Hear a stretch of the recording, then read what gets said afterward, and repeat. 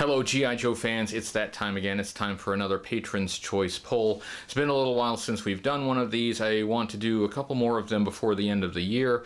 So it's high time we did another poll. I've said before, support on Patreon helps keep the show going, and I really mean that.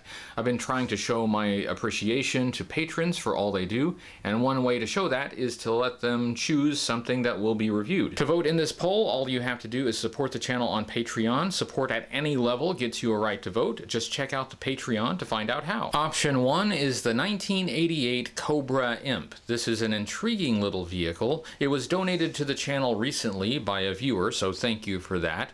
This is one I've wanted to look at for some time, and maybe the time is now. If you'd like to see a review of the Cobra Imp, go to Patreon and select Option 1. Option 2 is the 1990 G.I. Joe Mobile Battle Bunker.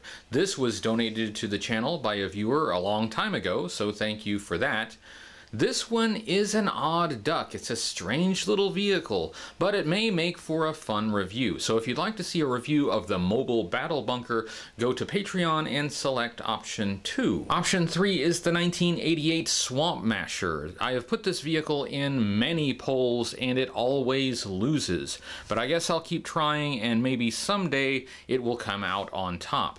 If you'd like to see a review of the Swamp Masher, select Option 3. Polling will start on Patreon as soon as you see this video go up on YouTube, which should be Saturday, September 21st. Polling will end Thursday, September 26th.